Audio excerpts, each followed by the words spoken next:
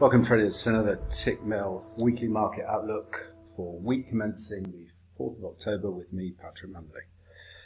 The dollar has recently pushed to the highs of the year as both central bankers and traders reassess both the transitory nature of inflation and what central bankers plan to do about it. Driving that reassessment, particularly in the US, has been the hawkish set of Fed dots and surging energy prices. I think the move in short-term US interest rates has played a major role in the recent dollar strength.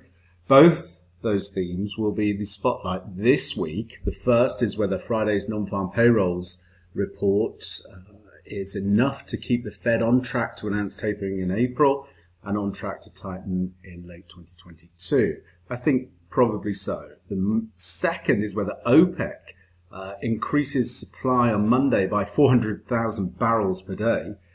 Again, I think in this area they probably will, but rampaging gas prices look like they can keep the energy complex bid for a while longer and the inflation scare front and center. From a technical perspective, the dollar index, as it continues to show weakness below the 94.40 level, I'm looking for a three-wave corrective move back into this 93 handle. And then from there, I'd be looking to deploy long positions to target a test of the pivotal 95 level. In the Eurozone, it's noteworthy that inflation pushed up to 3.4% year over year in September and core 1.9%. The European Central Bank had expected higher inflation, but not this high. So far, the doves have been happy to ascribe higher inflation to transitory factors and warn against any overreaction. This week, we will hear from a bunch of ECB speakers, including core doves, Lagarde and Lane. Plus, we get to see the minutes of the September ECB meeting where a recalibration of PEP was announced. Normally, these minutes are quite tepid and rarely prompt a market reaction, but they will be under more scrutiny now, especially since some members were already concerned that inflation forecasts were too low. On the data front, we should get to see a broader look at the October PMI releases and some investor sentiment indicators. This week, we'll also see how the dovish ECB stacks up against other central banks in Europe. As usual, the Czech National Bank took no prisoners with a 75 basis point hike on Thursday. The week focuses to Poland, where an inherently dovish central bank could be faced with some inflation, 7% year over year, and a policy rate of 0.1%. From a technical perspective, the euro dollar has extended through the equality objective at 116.28.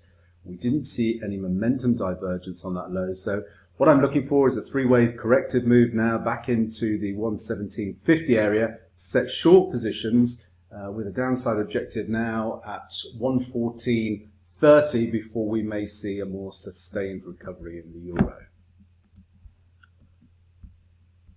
Japan's next Prime Minister will be Fumio Kishida. Seem to be very much a continuity candidate and a subscriber to the Japanese yen negative Abenomics.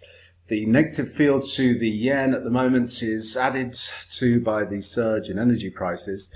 Japan's terms of trade are moving sharply in the wrong direction, and we should shortly see in the Japanese current account deteriorating as trade deficits erode the traditional net income surplus.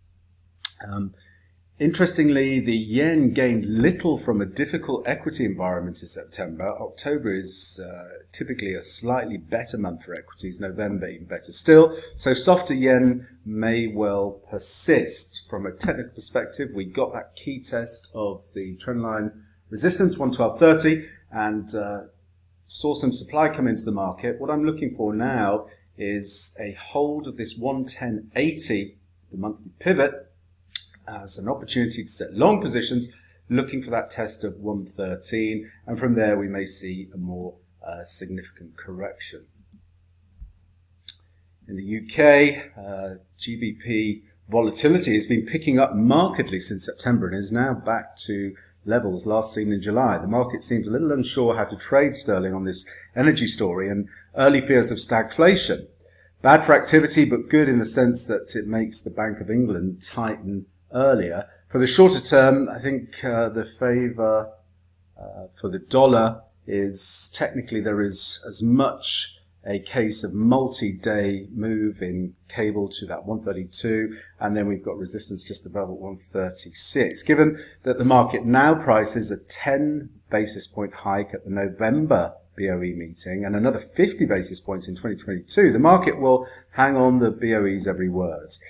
Here, Dave Ramsden speaks on Tuesday. Ramsden is a hawk and recently voted to end BOE bond buying early.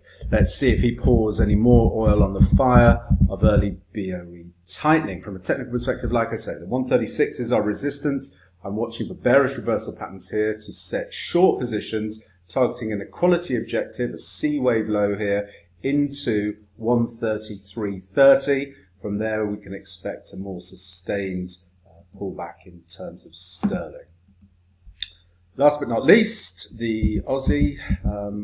I think next week's Reserve Bank of Australia rate announcements has a fairly low surprise potential. The bank announced it will keep its tools frozen until February 2022, which should leave most of the focus on the financial stability concerns ahead of the semi-annual financial stability review on October the 8th. Housing affordability should be a central theme in this sense. Any indications the RBA will step in with macroprudential tools to curb housing inflation may help keep the current forward guidance that no hikes will be needed for 2024.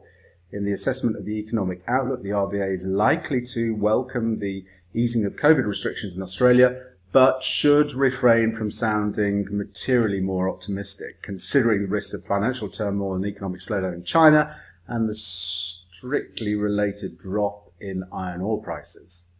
Markets are pricing in a mere 12 basis points of tightening in the next year, which, despite being more hawkish than the RBA's forward guidance, is still quite conservative when compared to peer central banks.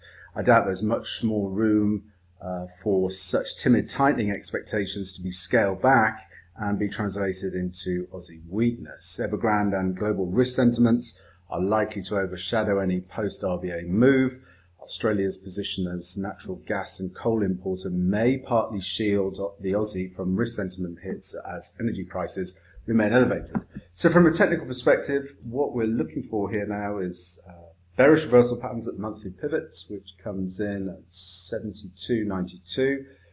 If we get those, we want to be looking on the short side, ultimately looking for a move down to test the year pivot, 69.91. At this stage, it would take a close back above descending trendline resistance here, 73.70, to get more constructive on Aussie upside. And that concludes the weekly market outlook for week commencing the 4th of October. As always, traders, plan the trade the plan. Most importantly, manage your risk. Until next time, thanks very much.